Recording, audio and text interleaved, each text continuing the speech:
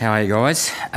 Look, I'd just like to ask about the ASIC forum that occurred on the weekend. I note that the ticket prices for the forum were more than $2,000 a ticket. Do you think it's appropriate that ASIC is giving access to the big end of town to its senior leadership at a price point which is inaccessible to mum and dad retail investors? Well, it's not a laughing matter. It's very difficult to get access. It's not a laughing matter at all. Access. The forum was attended by a wide range of people, we can't pay for that. So people given an opportunity to attend the forum. It got a lot of support from across the market, from consumer groups, industry, a whole range of people were there. A whole range of topics were explored. Speakers didn't charge for their time. So they didn't charge for their time. Why have you charged so much? Because people were fed, and there was a dinner.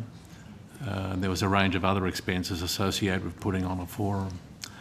But I didn't expect to be questioned about this, actually, so I'm going to ask Warren Day whether there's anything more we can add to assist your concern. Oh, that's all right. I've got another question he can answer. Okay. Are events such as the forum on the weekend an opportunity for senior leadership in ASIC to be captured by the big end of town? Well, it wasn't on the weekend. It was actually last Thursday, Friday. Oh, sorry. It's a very public event. It's very transparent. To my mind, it's an excellent example of ASIC engaging with all sectors of the community and industry. The representatives of the media were there. The Assistant Treasurer gave a keynote speech. Far from regulatory capture, I would put it the other way around. I think it's a fantastic example of ASIC engaging with the general community, of listening to their concerns, of us being very open with the issues that we think are important.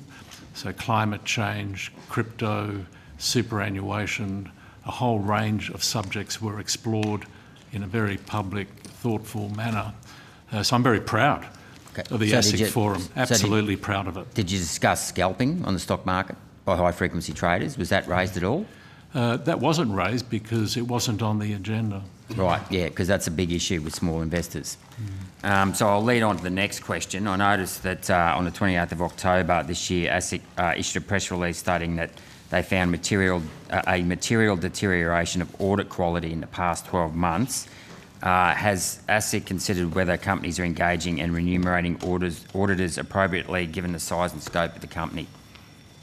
I'm going to ask Commissioner Hughes to look at that. Thank you. Yes, good afternoon, Senator. So the audit quality report which we issued in October followed on from the audit file quality reviews that we've been performing for some years now. That does not involve as part of its scope the cost associated with the audit program, and indeed it focuses on the key risk areas that we identify in advance based on prior surveillance, financial reporting surveillance, which happens real time throughout the course of the year. The question of how much companies pay their auditors for the performance of the audit is not something that's within ASIC's remit. That is a commercial decision for the company to make and for the shareholders to approve as part of their ordinary corporate governance role. We're not a price regulator. Right, okay, thank you.